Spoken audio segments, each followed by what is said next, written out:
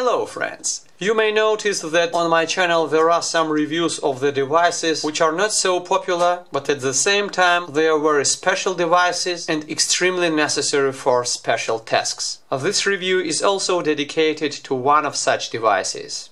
This is equivalent series resistance meter ESR01.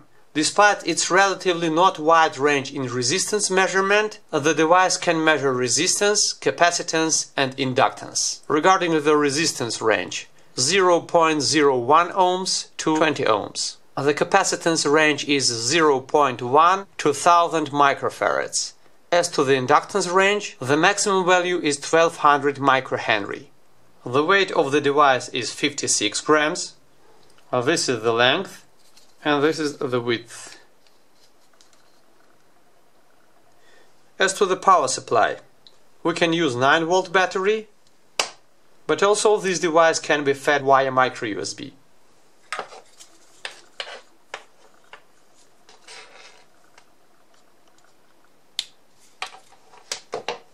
In case of 9-volt battery, here is the power on button.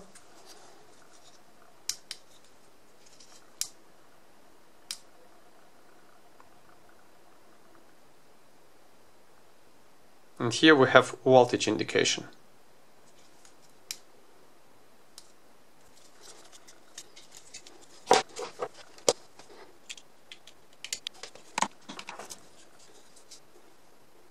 And here we have 5 volts. The device has two modes. The first mode is designed for capacitance and resistance, and the second mode for inductance. As to these two signs, capacitance should be not less than 100 nanofarads and resistance should be not more than 20 ohms. Or simply they should have changed these two signs. Warning: discharge all capacitors.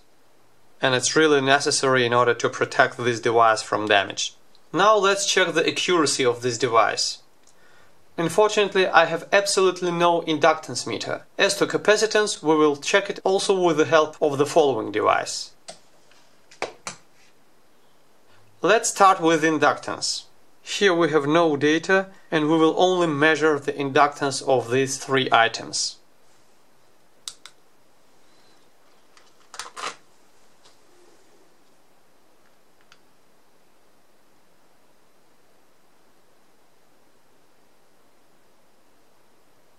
.220 microhenry.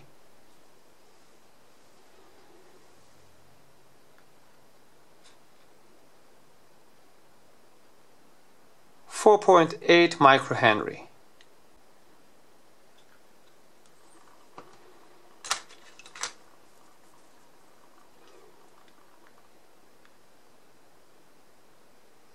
.24 microhenry. Now let's check the capacitors. According to the inscription, 334 nanofarads.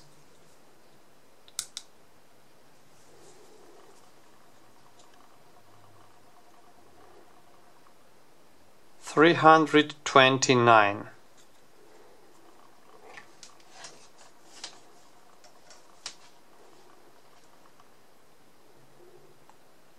$327. Very good result. 524.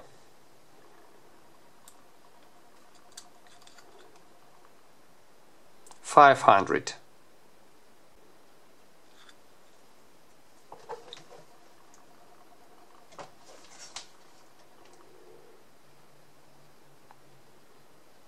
497. 220 nanofarads.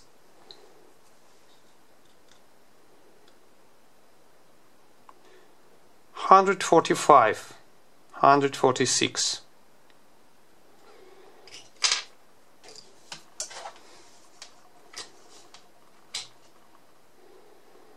159, 158, but not 220. So both devices show less value. according to the inscription, 104 nanofarads. 102,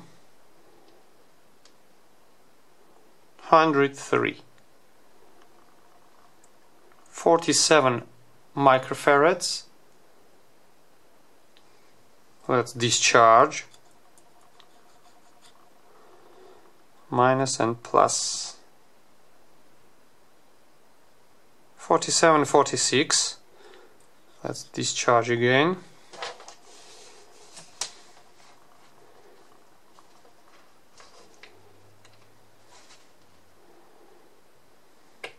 Well, this device is too slow. 51, 220 microfarads. Let's discharge.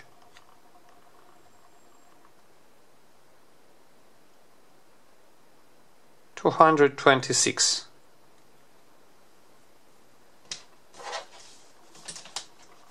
Also, let's discharge.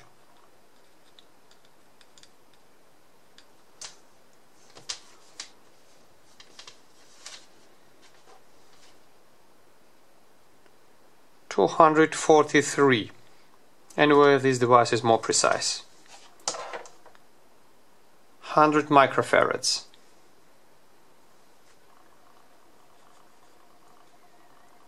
This is minus.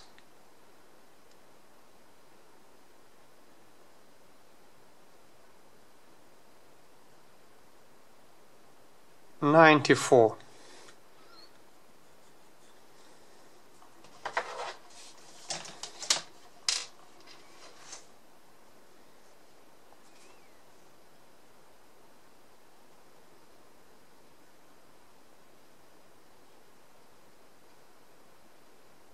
$105 microfarads.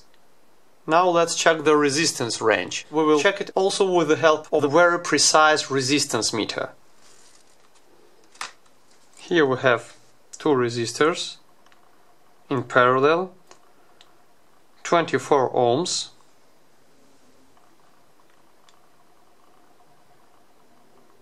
So we have 11.8 ohms, 12.13.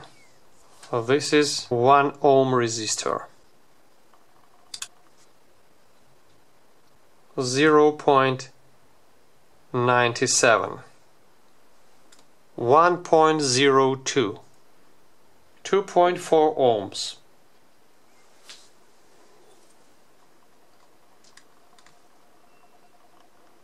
2.5. No, 2.4. 0.51. 0.57. 0.51. So this device is really more precise. And the last resistor, 0.18 ohms.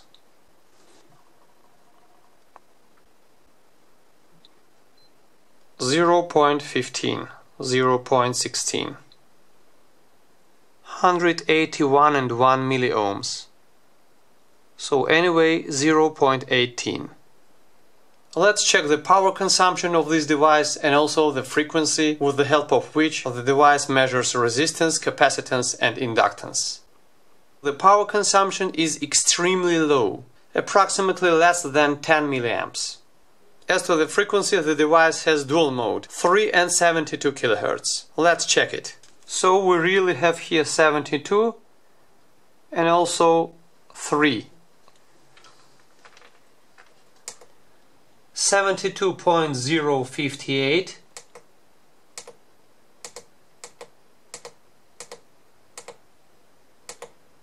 71 and 9. And now we have caught it, 3 kHz. As to inductance, the result is the same, so nothing changes regarding the frequency. And now about the conclusions. As already mentioned, the device has not a very wide range in resistance, though its accuracy can be about 100 milliohms. And also the device cannot measure the capacitance more than 1000 microfarads. But anyway, in case of measurement of more or less precise resistance, up to 20 ohms, this device may be very useful. Not to mention the possibility of inductance measurement, which usually is not present in the most part of multimeters. So in view of its specific range, small size and low price, the device can be useful for certain tasks, and I must note that it copes with them. Hope this video was helpful for you. Thanks for watching. Wish you good luck.